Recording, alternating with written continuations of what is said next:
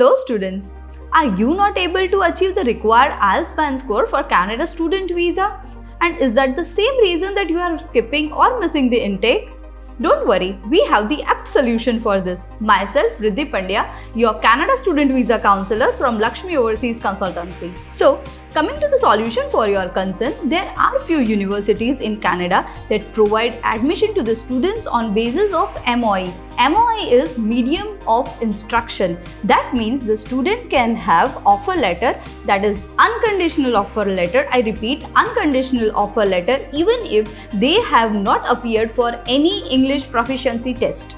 Also, we have many students coming to us who have faced Canada student visa refusal and are now confused what to do the next. We also have a solution to this. Come and apply for GCMS note with us and know the authentic reason that why did you get your Canada student visa refusal.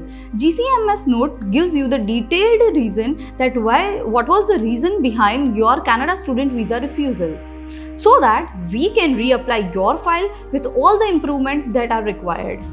Nowadays, there is a myth among the students that if their file is kept under non-SDS category, there are high chances for refusal, but it is not so at all. The Canada student visa success ratio at Lakshmi is 99% and it is constant since the years.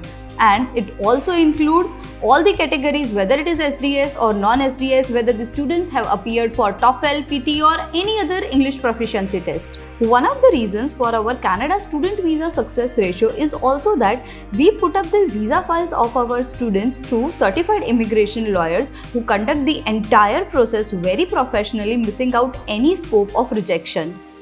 So, come and visit us at our office to get one-stop solution to all your overseas education queries.